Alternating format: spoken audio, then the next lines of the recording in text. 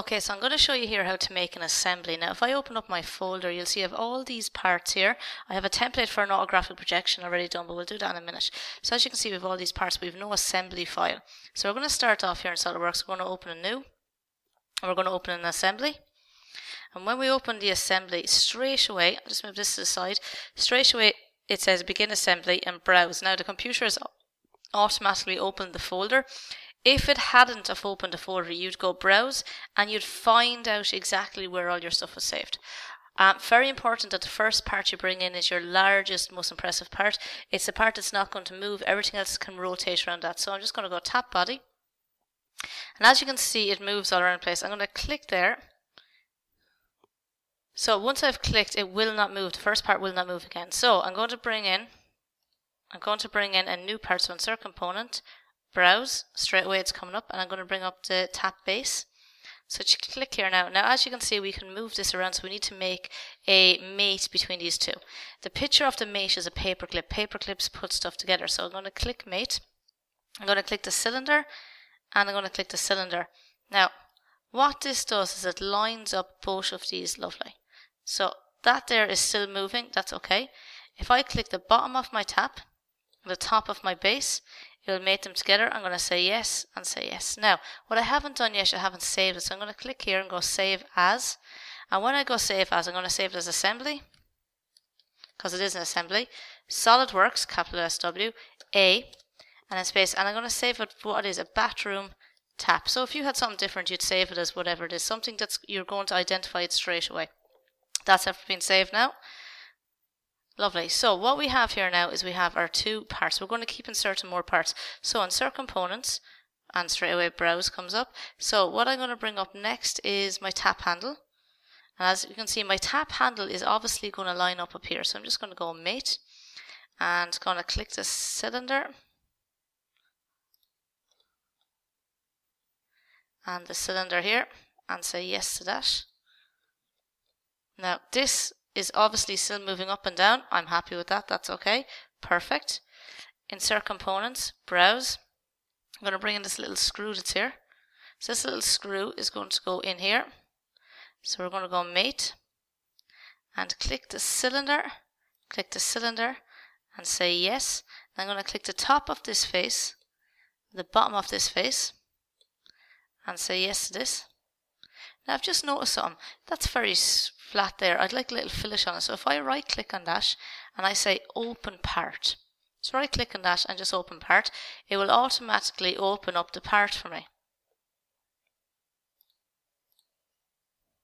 Now when I open up this part, I'm just going to go in here to finish. And I'm just going to put a tiny finish on these 8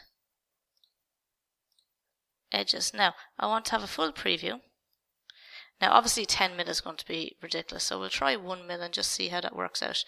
No, we'll try 0.01. Yep, 0.01, so we can go a little bit bigger. 0.5. Lovely, and I'm going to say yes to that. Now as you can see, the finish on that now looks a lot better than the sharp edges. So X, save changes to screws, yes. Rebuild my assemblies, yes.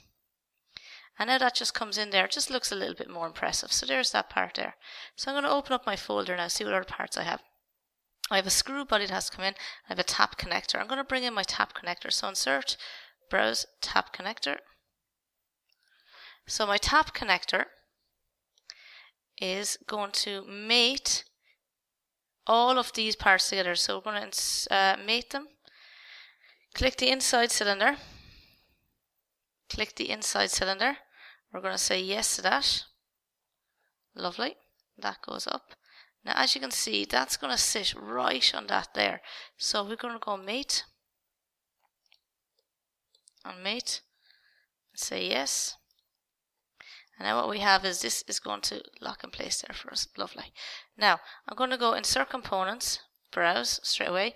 And we need a screw body. Now this is after coming in. This screw body comes up through the side. So we're going to mate this cylinder, mate and mate. Lovely. Now this comes up through this, okay? So what we're going to do is we're going to say And we open up this part here, and you'll see that that's where the little first screw went. See the screw that we had here? That's where that would have went. So we're going to mate this face to this face and say yes. And now inside that we have our tap. So at the moment we have 1, 2, 3, 4, 5, 6 parts. If we go into our folder, we have 1, 2, 3, 4, 5, 6, 7 parts. So we're obviously missing the rubber washer. So what I'm going to do is go to Insert Components and go Browse and bring in the rubber washer. Okay, so my rubber washer is in here now. As you can see, we have a slight problem. We can't see where it's going. So you'll notice I've put the rubber washer to the back. You'll see why now. I'm going to click on Section View.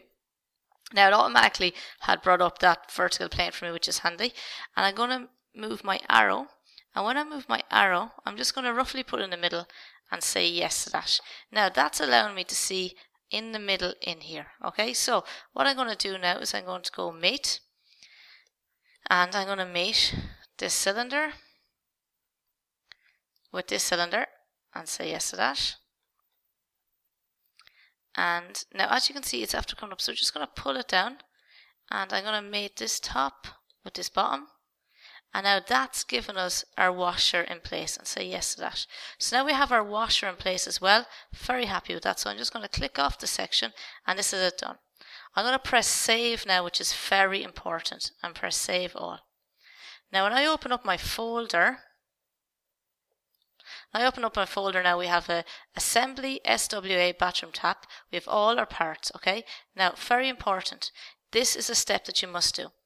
Go File, Save As, and when you go Save As, it's automatically saving as an assembly. Click on your assembly and find eDrawings, okay? So open your eDrawings and just press Save. Now, as we've talked about before, an eDrawing is a part which can be opened on a computer that does not have SolidWorks. You can't perform any actions on it, but it is there. So when we look at our folder here now, you'll see we have our eDrawing. We're going to open up our eDrawing just to see what it looks like. So as you can see, eDrawing Pro, it's a different view. And as I can see, I can move it around and I can view it. But that's all I can do. I cannot do anything else to it. The reason we have that, as I said, is we can send it to other people who want to see the file but do not have the SolidWorks program. So there's our eDrawing. So now we have an eDrawing, an assembly, and our several parts.